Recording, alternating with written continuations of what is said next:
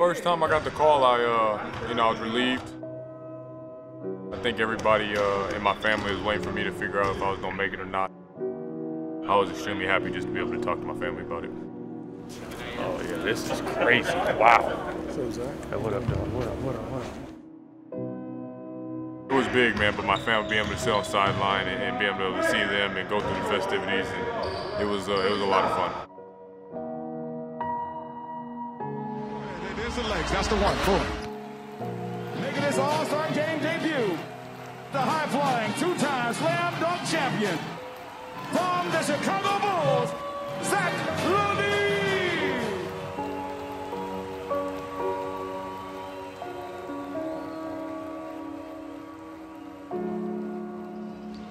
Zach LaVine of the Chicago Bulls.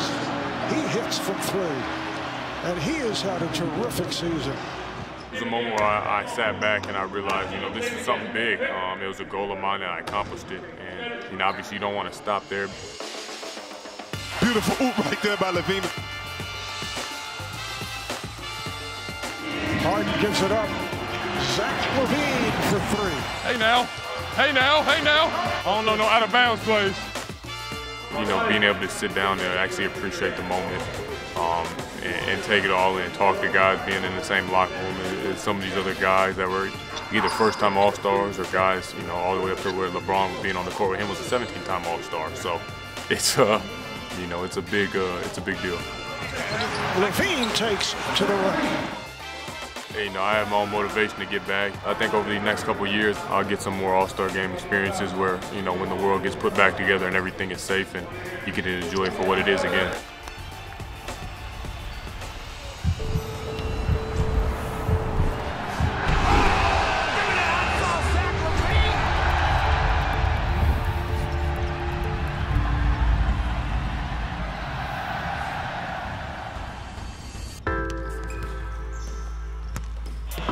Young finds Patrick Williams, who's having a big night tonight, and it all leads up to a much-needed 118-95 Bulls margin. They leave it on the floor every night. A credit to the players and a credit to this coaching staff. Billy Donovan is a terrific coach. He's put a great staff around him, including the great Vučević.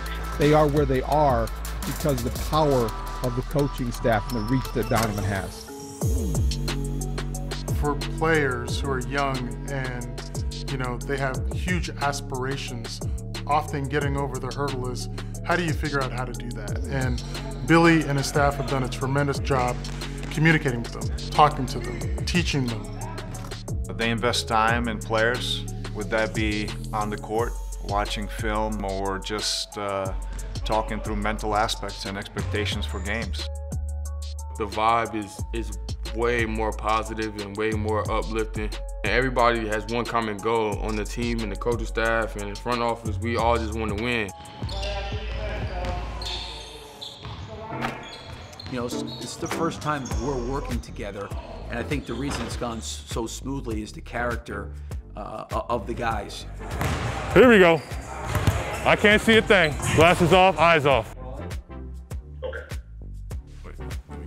Should I get a little bit more professional here?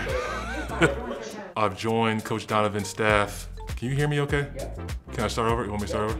Okay, sorry about that. Daily, we always work on ways to always improve. We do a lot of film study, and then we get into our skill development. I'm working primarily with Josh Longstaff with the defensive side of the ball. Nice, 2-3. I've known Josh for a little bit of time. He's a guy that's an incredible worker, great guy, very, very smart basketball mind. Okay, looking right at camera, yeah. Okay. My role is to basically, coach, and that's something that Billy encourages us to do on a daily basis. Game pass. Bang. A lot of times when you have people coming from different backgrounds, Damien's from Australia, a guy that's coached internationally, he's got a really, really good pulse on team dynamics. We have a really good blend of youth and experience, and we turn up, we work hard, and we enjoy each other's company. Mo Cheeks, his experience as a player, as a former point guard, I think, him spending time with those guys has been great. Chris has been a great resource for me, just helping me, learn a little bit more about the players from being here last year. All our guys are a year older, and that means a lot when you have a young group. This group currently is 100% more connected than the group that I got to know when I first came in here. Take care of business, man. We gotta take care of business. Bulls on three. 1, 2, 3, Bulls! You're always talking about chemistry and sacrificing and working together and being a good team. And I've always felt like if your coaching staff can't model those behaviors, it's very difficult to ask your team to do that. LaVine through the defense. What a reverse by Zach LaVine! I think the results are evident. I think the growth is evident. They've done a great job breaking down each one of our players, letting them know what their strengths and opportunities are, communicating that with them, putting plans against that, and then helping them execute. Lowry Markkanen with the best half he's played all year. The players have been extremely coachable. They are bought in, they are invested in themselves and their teammates. Arturas and Mark kind of set the tone early. They just kind of talked about how they just wanted to change the culture. And changing the culture was something big when Billy came too. I feel like they put it in the forefront of this is how good teams are and how you should operate. And if they're doing it from top down, then we should be doing it as well. LaVine, beautiful pass to Markkanen! This group of lads, they're wonderful to be around. They work hard. They try their best to implement what coach wants. I feel they're a big part of the reason why we're starting to feel optimistic about our future. Get excited about this team, Bulls fans. I mean, this is a fun team to watch. They can score, their defense is getting better, and they got a good group of veterans that help them finish these games like they did today. There's a lot of people that kind of know that they want to do this job right out of the gate. I was not one of those people until I got to college at Valparaiso in Indiana. I didn't really know that this was a real job. I didn't know that this could be a career. It was something to fill the time between the fall and the spring when I stopped playing sports because I wasn't good enough to play sports anymore. So I think it was when I was 25 or 26, it really clicked like, oh, this is actually your job. You're allowed to enjoy this and you're allowed to make this, you know, your focus. Chuck, I told him he looked sharp today. I was like, what about? I was like, the suit looks good, man. My first national TV game, I had a high school football game on ESPN2, and I didn't have a suit. So I went to the thrift store. I bought like a slightly used suit for $75. But I gotta get a suit, right? I'm gonna be on national TV. My mom's gonna be watching. Terrible, terrible look. You gotta do what you gotta do, man. A lot of my best memories with my family, with my brothers, my dad in particular, revolve around watching big games, and the Bulls were probably chief among that, being that they were the team. When I found out that this was gonna be the next step, I cried. It was pretty emotional. I think when the starting lineups come on, you know, the same introduction that you've been used to for the last 3 decades of your life, and now I get to be in the arena and be the first voice that people hear after those are done. I think that's the moment, especially for home games, where you just kind of shake your head and go, yeah, this is an actual thing that's happening. All right, baby, let's have some fun, brother.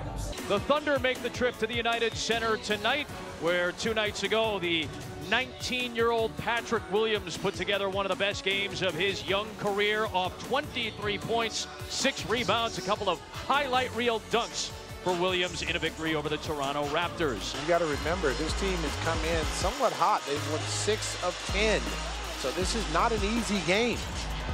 Oh, Roby wasn't looking for the ball. Satoransky's got it. Lob for LaVine. Don't get it. Oh, my. Flight 8.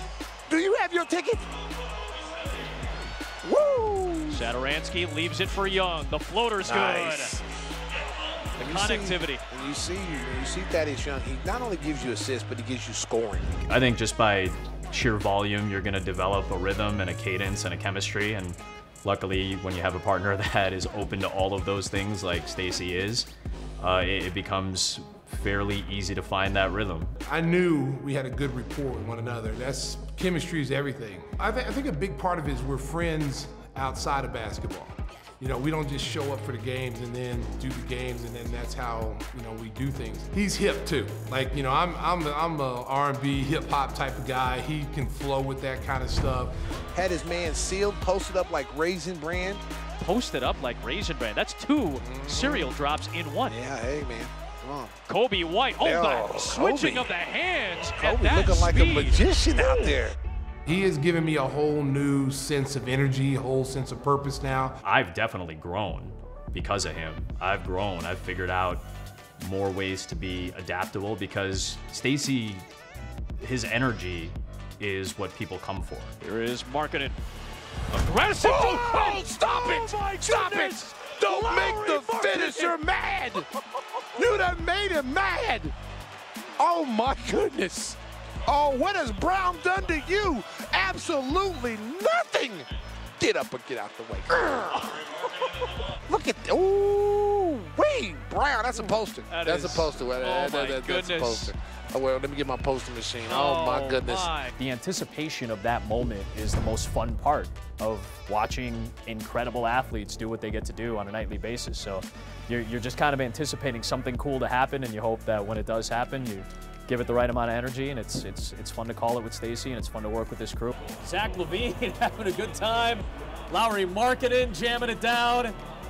Little flex. And Thaddeus Young. A man's jam for the 14-year veteran. Here's White. Oh, nice fake. Good pass to LaVine. Good shot fake to get Maladone in the air. That was beautifully executed on all ends. LaVine looking for 40. Give him the 40-piece. Sometimes I dream. He is me, like Zach. If I could be like Zach. Boom, boom, boom, boom. But when they're playing excited basketball, when they're playing with passion, it's hard to beat a team that feels like this right now. It's fun to watch. Bulls make it back-to-back home wins against the Raptors and the Thunder. It's the first time in 4 years the Bulls have had back-to-back home wins of 20-plus points. For Stacey and our crew, Adam Amin saying good night from the United Center.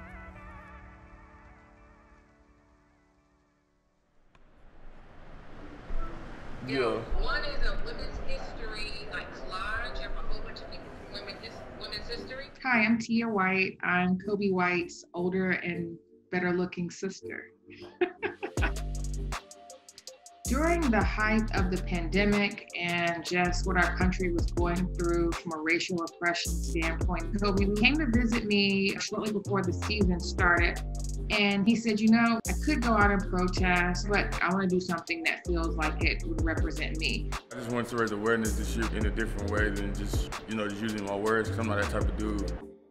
I like hoodies a lot, so my sister came up with the idea to just wear a hoodie to represent, a different thing each home game. I have a good friend who has her own business, so it's a small Black business. Adria Davis is the owner and founder. And we came up with this idea to leverage his platform through his fashion to raise awareness to topics that are super important to him or super important to society. My sister and I come up with the idea, and she basically makes it and ships it. That's kind of how the process works. There were certain things that we had to cover. For the month of February, Trayvon Martin was by far something he had to wear. That's the first racial injustice death that he experienced at the age of 12. And then how my dad had to talk with him and would forbid him from wearing hoodies out in public, especially at night. When we went from Black History Month, he said, so what are we gonna do for the month of March? And I said, well, it's Women's History Month. And he's like, yeah, that's dope, that's dope. Women make 78 cents for every dollar men make. Black and Latinx make even less than a dollar than white. He has a lot of strong women in his life. I'm sure he would say I was one of them, but especially my mom. So when we were talking about women's sports, I asked him, I said, well, who's your favorite player? And I'll never forget it, he stands up and he's like, hands down, Diamond DeShields. Diamond DeShields, because I'm a big supporter of the Chicago Sky. As soon as I got drafted last year, I went to multiple games. So, she's a bucket. She's relentless on both ends of the court. She just plays extremely hard. So for me, it was doing a good job of highlighting women's rights and equality. Definitely want to do something with cancer, dealing with cancer, just because of the deal that it's played in my life. Our family has been hit by cancer in so many different ways, especially breast cancer. And so Bright Pink was a local organization to Chicago that Kobe opted to donate to. Every three that I made, I was donating $1,000. Kobe White, that's a three. Got it. Oh, bang, bang, bang. And I added an extra $1,000 at the end because I didn't hit that many threes that game. Breonna Taylor was another one that he was super passionate about. Everybody knows what struggle it was in 2020 dealing with that. Just raising awareness, don't let that name die. As time goes on, people forget her name needs to live on, and we need to continue to make it a bright spot. Monday, you have another home game? Yeah. You go where to pay equity on Monday. And then the women's collage on Wednesday. Yeah. All right. All of these hoodies can be created and purchased. Kobe gets none of the proceeds, so you would just be supporting a small Black business? If I'm being honest, last year with all the riots and the protests and everything that happened, I kind of felt like that I didn't do my role. I feel like I could do a lot more, especially be a role model for the kids back home, back in my community. He's from a small town in Goldsboro, North Carolina, and look at all that he's accomplished. And his exact words were, if I can do it, any other young boy or young girl can reach their dreams if they put in the hard work. I definitely want to take this further and further. My main focus right now is on the season, but after the season, maybe me and her can, sit down and talk and figure out what's next.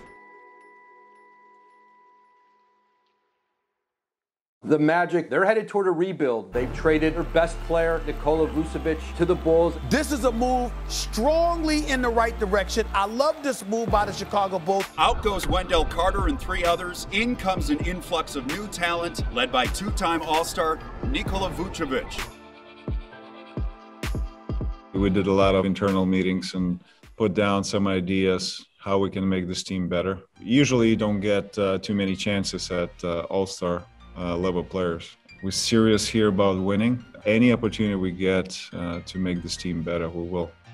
We have Zach now as an All-Star, Nikola as an All-Star.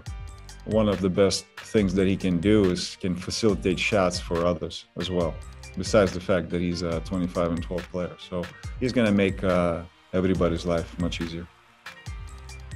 For Camino, he's been a very productive player. When I was in Denver, he was playing for Portland, and we played in the playoffs a lot of games. He's been great for them before he came to Orlando. Him included in that deal, we were excited. The 3-way deal, the acquisitions of Troy Brown, who's actually a very young player, still developing. Javonte Green from Boston, his athletic wing, excited us too. And then Daniel Theis played big-time minutes for Boston over the years and in the playoffs. So it's a huge, huge addition. I want to thank OP, Wendell, Daniel, Hutch, and Luke, for contributions to Chicago Bulls organization, and we wish them well. We try to win games. Why we're in this business, and from the time we got here, we said that we're trying to get back to relevancy, and we got 29 games to go. We're gonna make a push, and you need that kind of group of players that can compete in every game. We're not done, so we're gonna try to keep improving. Keep improving our quality of play, and then keep adding pieces to what this team is gonna look like in the future. It's a group effort, and during trade deadline, it happens quick, and you have to be ready to, react.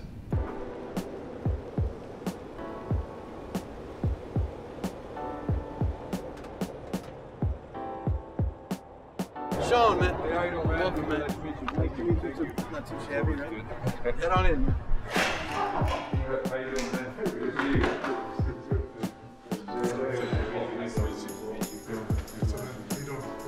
What's going on, man? How are you?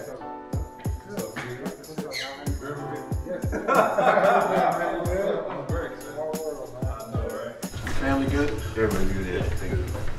Is it Nick or Vooch, or what do you like to call it? Vooch? Troy Brown's in there, Javonte Green's in there. Javonte Green from Celtics. Oh, he came in too? Yeah. Okay, I didn't know that, but I just thought it was tight. But I know we played on the national team together. Oh, nice. Yeah. At first I was a little bit shocked, and it just had a lot of things to process, but as the day went on and stuff, it was, I was very happy. I think it's a great opportunity for me. I'm happy to be part of this amazing organization, who's had obviously great history behind it, and great city, and most importantly the team. I think it's a very good team, a lot of good young pieces, and I think with me coming here and all the other moves that were made today, I think we can really make a good push for the playoffs. Green, nice to meet you, bro. How you doing? Good, how you doing? Good. I'll let you guys catch up. Good to see you too, man. I'm glad I don't have to play against you. I was surprised I let you go.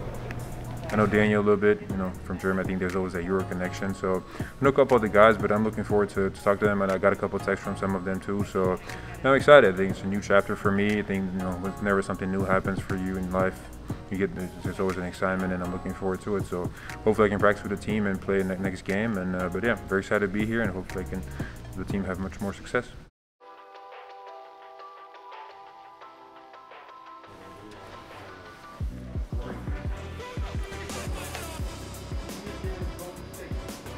So Vučević has worn number 9. It's really important to him. He offered to pay Patrick Williams an undisclosed amount of money for the number 9. The first thing I had to do was get clearance by the NBA. It's kind of unheard of for a player to change numbers in the middle of the year. That's something that's done in the off season. But with Vuč coming in and the all-star caliber player that he is, they wanted to make sure that he was taken care of and happy, and Patrick Williams gladly agreed to do it. So the league cleared Vuč to have number 9 and Patrick Williams is switching to number 44. All their jerseys are meeting us in San Antonio, hopefully. They'll be overnighted from Portland, Oregon, where the embellisher puts their name and numbers on them. They'll overnight the black statement uniforms to San Antonio, because that's what we're wearing on the first 2 games of the trip. If they don't make the white association jerseys in time, then they'll drop ship those to Phoenix, which is where we go on the 3rd leg of the trip and the first time we wear the white jersey. There's a business side that everybody sees, in this league on a day like yesterday. But like I've told you guys from day one, the guys that were here, business and winning got nothing to do with each other. Okay, winning sets the rules, and we got to play by those rules about what goes into winning. 1, 2, 3, go! Bulls fans, it's Kobe Wyatt. One more behind the scenes action. Click here for more episodes of Run With This.